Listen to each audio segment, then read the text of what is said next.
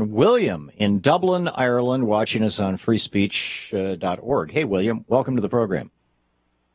Hi, Tom.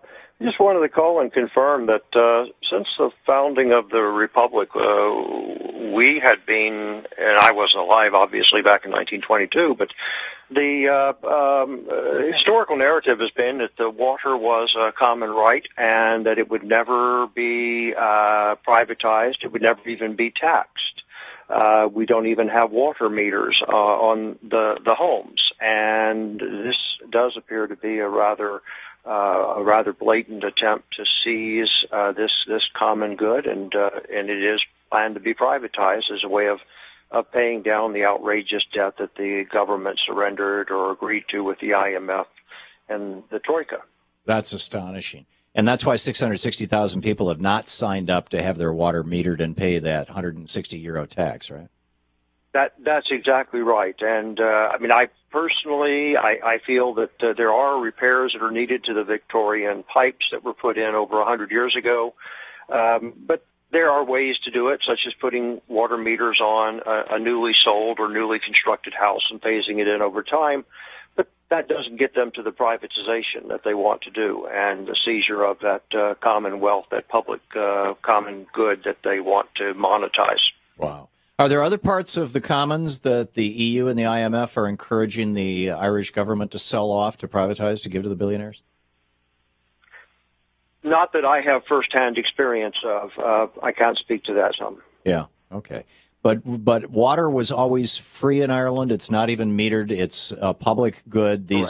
So I'm assuming that all the water systems in the country are publicly held. Are they locally publicly held, or are they nationally publicly held? I believe they're nationally publicly held. As I say, none of us have water meters on our homes or our flats, and that's the process now of going and putting them in, and then being assessed a tax when it goes in. And it's been quite well discussed and known that it's the first step in what would be a privatization sell-off. Yeah, being out there in the Eastern Atlantic, the time that I've spent in both Ireland and the UK and England, and Scotland for that matter, it rains a lot. I mean, you've got all that, moist air coming off the... It rains almost every day in Dublin. The old saying is, if you don't like the weather, wait an hour or two, it will change. Right. So there's lots of water. The amount of water is not a problem. It's just that the pipes do need repairing. Right. And there's not any money budgeted for that, particularly because of the banksters and what they did in terms of ripping off the Irish public. Right. Yeah. I believe that Ireland, like Greece, was the recipient of credit default swaps from Goldman Sachs to make their debt look less bad.